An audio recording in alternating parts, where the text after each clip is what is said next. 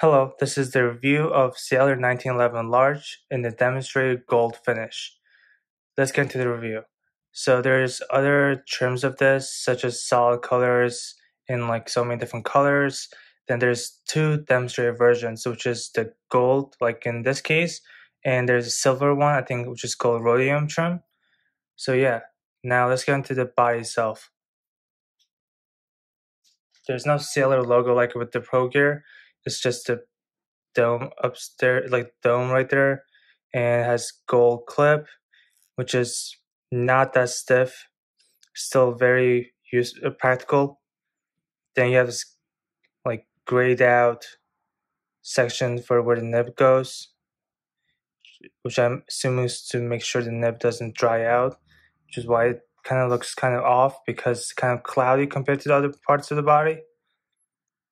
Now, on the band, it says Japan founded 1911 Sailor Japan.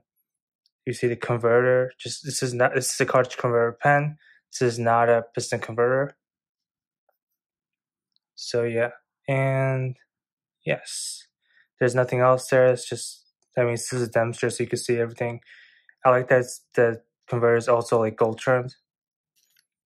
When you open it up, the nib, as you can see, it's a 1911 large 21 karat. It's a fine nib. You see Sailor logo, 1911, scroll work. It's a plastic feed. This is a fine nib, so you could see that the tip is very pinpoint. The nib section is actually pretty good. It is actually not, it's not like too skinny, but it's not too dirty as either. And what I like the best about this pen is that even though it's demonstrator, most demonstrators in this area you can see the ink spill, but in this demonstrator there's no ink spill, which is so neat because if you have the demonstrator of custom like other custom 74, I think in the custom 74 demonstrator version you can see the ink spill, but not in this case. But yeah, the nib is gorgeous, 21 karat gold nib, single tone. Now this is like a regular Sailor converter, which is also gold trimmed. This doesn't hold that much ink, but still good enough ink. I don't care about too much ink capacity. It's not a problem with me. But if you want a bigger ink capacity, then this is not the choice. If you're looking for a demonstrator with a great amount of ink capacity, I would recommend like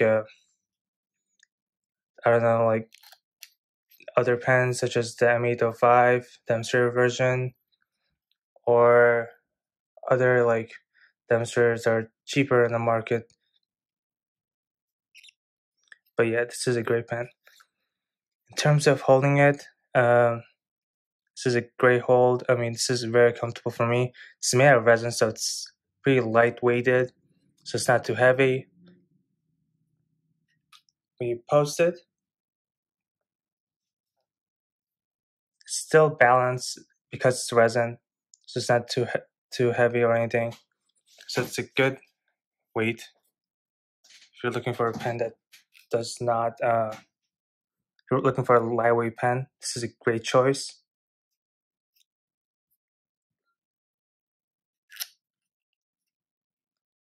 So yeah, this is a great pen. So let's get into the writing sample, then we're going to do comparisons to other pens.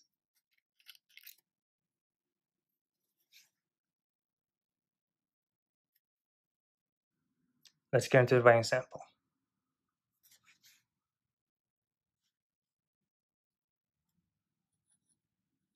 I'm writing through the cameras, it's hard to see, but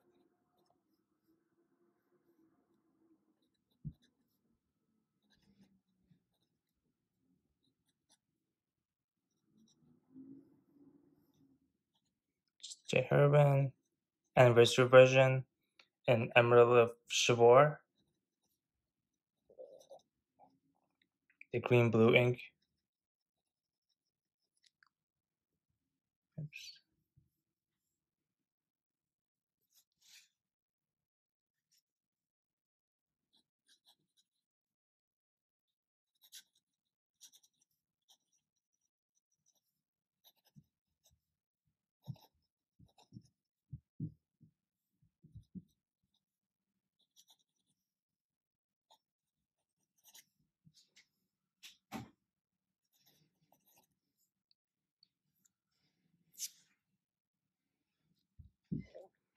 This is not a, I mean, there's not that much line variation. This is a very stiff nib, even though it's 21 carats. It is still a very stiff nib, I would say. But this is a great nib to write with. It has that sailor feedback. If you can hear it, it's like the nibs kind of like sings, if you know what I mean. So it's kind of like pencil type feedback, which is a very good feeling. You might think it's like, oh, scratchy, but it's actually a really good feeling. Let's get into just size comparisons. Okay, so I have the M800, Custom E23. These are the most I want to compare it to. Then I have the Yukari Royale, just to show, and Mont Blanc 149, just show how big it is.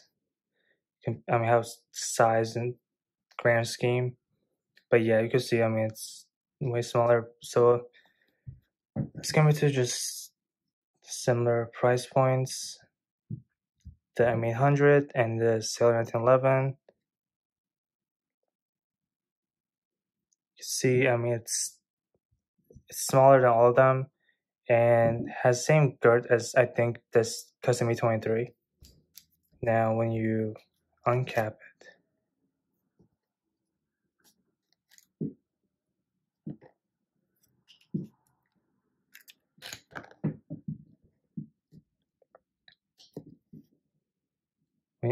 it, the it is shorter than all of them once again, and the nibs also has a shorter nib than all three of them. Smaller nib. The nib sections are similar actually. The Custom E23 and the Sailor 1911s has a similar nib section, even though this one's a little bit longer, but this doesn't flare out like the other ones, which I wish it did. Even though it's still comfortable, I wish it flared out a little bit. As you can see, when it is capped, which I don't cap my pens, but if others do. So when it's capped, this is how it measures up to other pens. It's a good size, I would believe.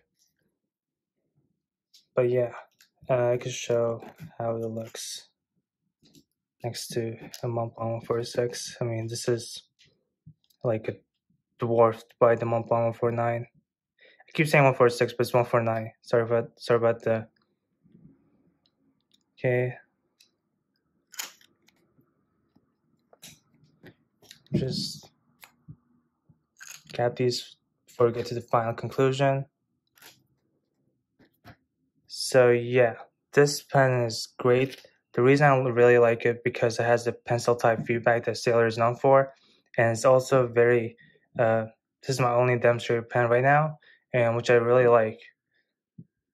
So yeah, this is a very fine nib though. So this has a lot of feedback, but good type of feedback if you like Sailor type feedback.